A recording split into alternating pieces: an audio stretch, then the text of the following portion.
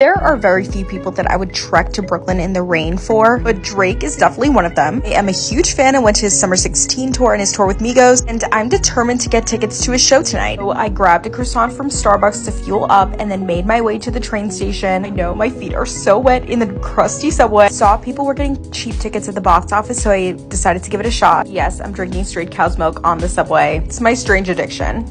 By the time I got to my stop, I could feel the good vibes. I was manifesting these tickets. Finally, I had reached the Barclays Center, the moment of truth. My dreams were crushed because they were selling tickets for like $400. I was devastated. My dream of cheap tickets was over. But then my mom swooped in and saved the day, bought resale tickets for my little sister and I to go tonight. Major thank you to my mom. See you tonight, Drake.